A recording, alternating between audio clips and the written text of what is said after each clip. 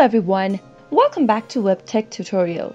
In today's video, I'm going to show you how to log into Aqua Card. Keep watching the video till the end to learn how and subscribe to our channel by hitting the subscribe button. Press the bell icon so that you'll never miss another update from us. Click open a web browser in order to log into Aqua Card account.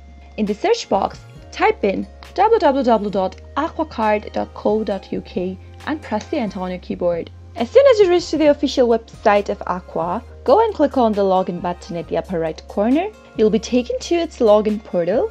If you don't have an account yet, you can go and click on the register tab and start by registering to a new account first. If you already have an account, simply enter your username in the first text field you see. Once you've entered your username, you can go and click on the next button, but if you've forgotten your username, then go and click on the forgotten username link at the upper right. If you want to be remembered by the system, then click on this box that says remember my username. If you are using a public or a shared device, do not tick the box. After you're done, click on the next button, and on the next page you'll be asked for your password. Enter the valid password for your account and simply click on the login button. After you do that, you'll be logged into Aqua Card account in no time.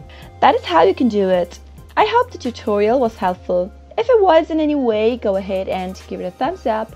Comment down below in the comment box if you have a question or a feedback for us. I'll soon be back with more tutorial episodes. Goodbye till then.